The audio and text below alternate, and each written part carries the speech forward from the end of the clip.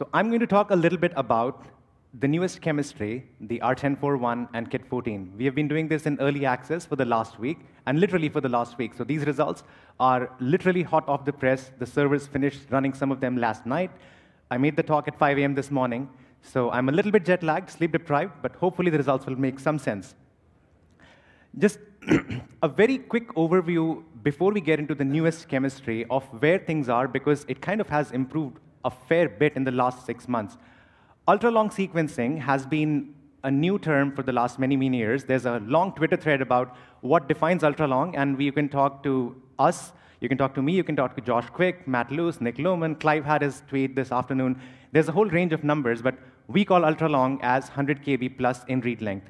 And last year was the first time in the development cycle where with Promethean, ultra-long sequencing became a routine, where you can get high-throughput, large-scale data sets on the Promethean sequencing with ultra-long. And this is actually high throughput at the same time, long read lengths, with improvements from Long Read Club, University of Nottingham, ourselves included, and a couple of commercial companies, including Oxford Nanopore. In addition to this, one of the things that's been happening with Nanopore for many, many years is this trajectory of read accuracy that keeps improving, which is fantastic, except if you're a person who's doing rebase calling, because your GPUs are definitely earning their keep and making sure your infrastructure is well paid for. Just a very quick example on that with two chemistries, two base calling versions. Guppy 5 that was released last year took base calling accuracy from 93 to 96%, which is fantastic. And just to give you an idea, the nanopore-based first human genome that was done in 2016, fall, with sequencing, had an accuracy of 84%. That same data set with rebase calling now is at 96%. So this is the headroom that the R9.4 chemistry had with software updates over time.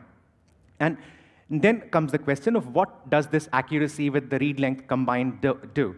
So here's an example of how long reads with high accuracy improved de novo genome assemblies. This graph is 3 lines. The one in green is CHM13 dataset from the telomere-to-telomere consortium that was released many years ago. The base caller that it used in this particular green line assembly was a base caller that was 2 years old. So the accuracy here in that dataset was 89%. Now, the upper lines, the blue and the purple, one of them is the actual T2T reference genome released, and the other one is nanopore data assembled using Shasta with Guppy 5 data. The take-home there is that you have those two assemblies looking very similar to each other. The reason being the contiguity with the ultra-long combined with the higher accuracy starts becoming a really high-profile and high-quality assembly. And as a result of this, these ultra-long datasets with the high accuracy make a very good experimental dataset for the community to use, both for de novo assembly, variant calling type analyses, as well as methylation and other analyses. So as a result, something that we are doing today is in conjunction with University of Nottingham and the Long Read Club and UC Santa Cruz, we are announcing 3 very deep ultra-long read datasets for the genome in a bottle samples, HG001, 002, and 005. We'll make all of these sequence and signal data available via AWS public datasets, and stay tuned for the actual links over the next few days. So very quickly now, jumping into why I'm here, to talk about the results from our early access Kit 14 and R10.4.1 datasets. So there's, as you know, multiple versions of Kit 14. So I'll show you a little bit. We ran some of these samples using sheer DNA.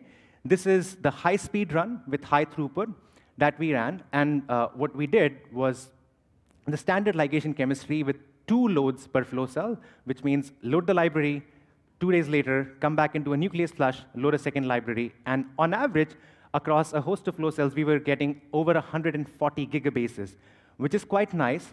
One really important point to highlight is that the new kit is sensitive enough that you need less input material, and you actually load less library on the flow cell. Typically, if you are starting with a microgram of DNA per library, that is the recommendation, on this kind of a kit, you can probably go with half as much and still be able to get a lot of sequence with actually no compromise to the throughput. In addition to this all works. How is the accuracy? So we've done a partial snapshot of our data and done the alignments against for HG002, which is the sample we sequenced, aligned against the HG38 reference. And what we see in our hands is a median identity of 98%, relative to 96% of the R9.4. This is a pretty significant improvement. And how does this translate to some variant calling applications I'll show you in the next couple of slides. in addition to this high speed, 400 bases per second sequence, we also did the low speed sequencing chemistry, which operates at 260 bases per second. Impressively enough, with the same framework, 2 library loads per flow cell, and the same lower input of loading per flow cell, we are able to get 120 plus gigabases on a single flow cell. This was amazing. I can tell you with both of these runs, we've had instances where we thought the flow cell is about to die now, and now, and now, but it would not. I almost nicknamed these flow cells the flow cells that do not die, because they keep going for 4 days and still sequencing as if they were brand new. It's very amazing to see a flow cell on day 3, and after a nucleus flush coming back with 5,000 nanopores on the Promethean. Now, with the low-speed runs, as expected, we got a little bit higher accuracy at 99% almost with the median. What's also nice is that what you'll notice with that orange curve is that it's not only sharper, but that left tail is kind of much lower than the, much better than the other one. This is the tail of lower accuracy that we want to get rid of, and over time, I'm sure there is a path to do so for Oxford Nanopore. Now, when we look at these R10.4 data, one of the things that helps, because of the 2 sensors, is that you expect the homopolymer resolution to be much better. And lo and behold, that seems to be the case. There's 3 plots here. One of them is for the Guppy 3.6, which was a release that was 2 years ago. Guppy 5, which is from last year, these are both R9.4. And then on the far right is R10.4.1. The take home here is that with the newest pore, we are able to get really good homopolymer resolution going up to 20 bases, which is nice. You'll see that the diffusion is much lower at the below 20 long homopolymers. What's nice is that in conventional human genomes, there's not a lot of long homopolymers once you get past 20. So we're starting to see a pretty good correlation between what's expected and observed, and this bodes well for sequencing both with genome assembly as well as variant calling inferences. Now, in the early experiments that we've done so far, we've also looked at variant calling. And to do that, we looked at our framework, which is called Pepper Margin Deep Variant, developed in collaboration with Google Health.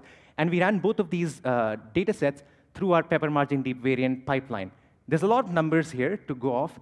The key numbers to just focus on, if we were to spend a few seconds, is the F1 score, the last column.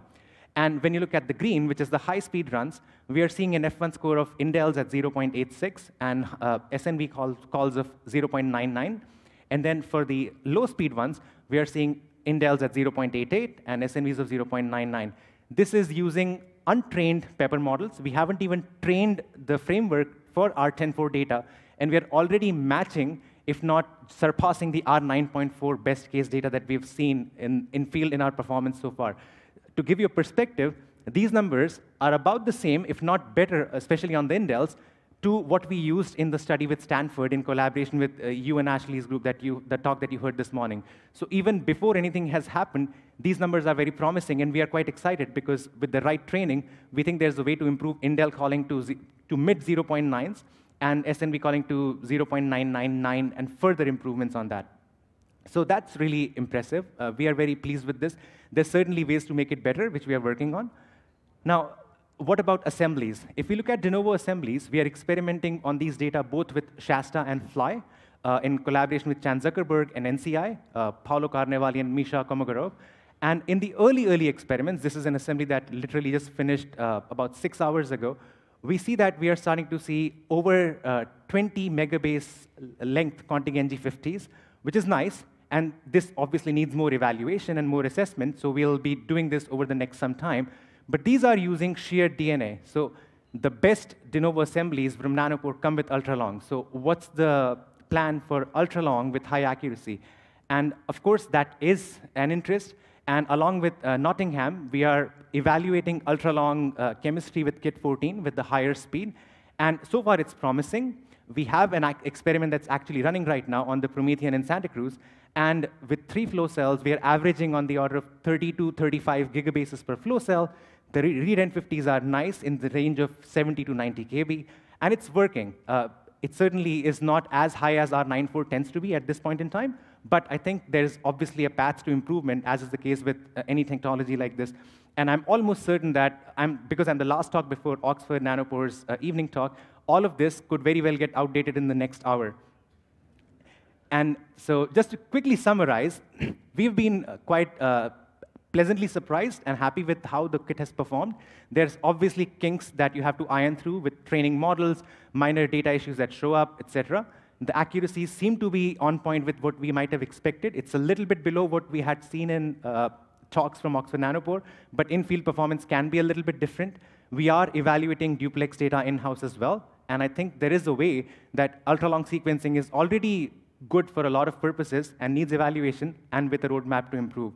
And as is always the case, there's a lot of people involved in any of this kind of work. So I am grateful to be representing them. There's a lot of people to thank, including colleagues at Oxford Nanopore. And with that, I'll stop and take any questions.